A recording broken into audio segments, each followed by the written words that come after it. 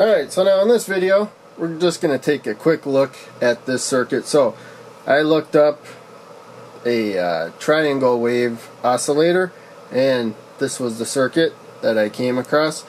And so with the digital oscilloscope here, there you can see that we have a triangle wave, and we got some spikes and stuff. But in any case, you can see with this potentiometer here, we can change the shape of the wave. In fact, we can lose it completely if we go out of a certain area.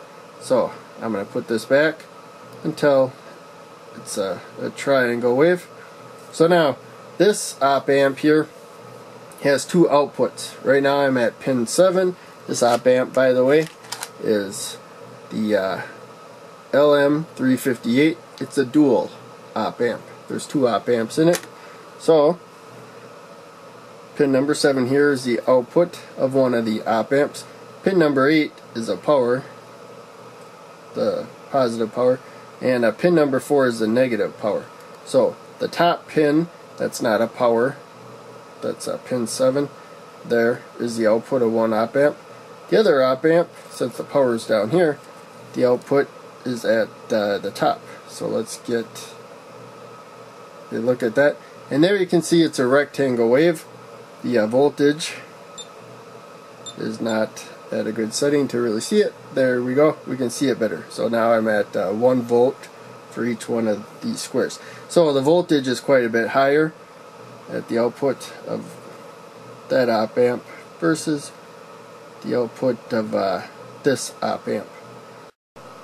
Alright, so now I just want to quickly mention, in the last clip we used my Ds202 oscilloscope.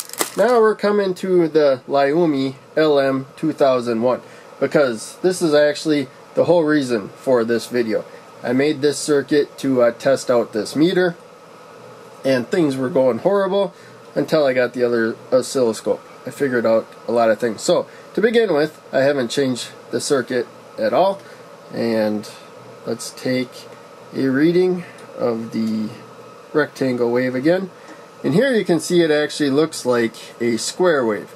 So I didn't have any problems here.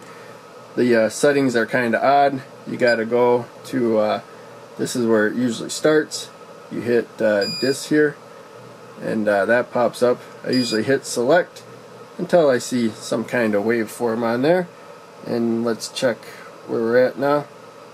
And there you can see, let's try to reduce the number. There we go.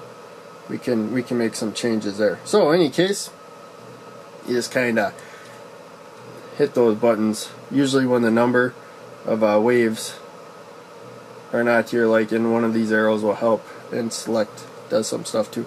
So in any case, now that we got that, let's take a reading of the capacitor. This is where we should see triangle waves, and it really doesn't look like triangle waves. So I realized this with the other oscilloscope, but this tells us here too, we're only working with 0.23 volts, and the meter right now is set for 20 volts and below, and we have a pretty wide spread here, and so generally I don't measure much below 2 volts, but let's change that there now. And now you see the waveforms all goofy. Let's first off, I'll show you. If I just touch this, we go out of limit.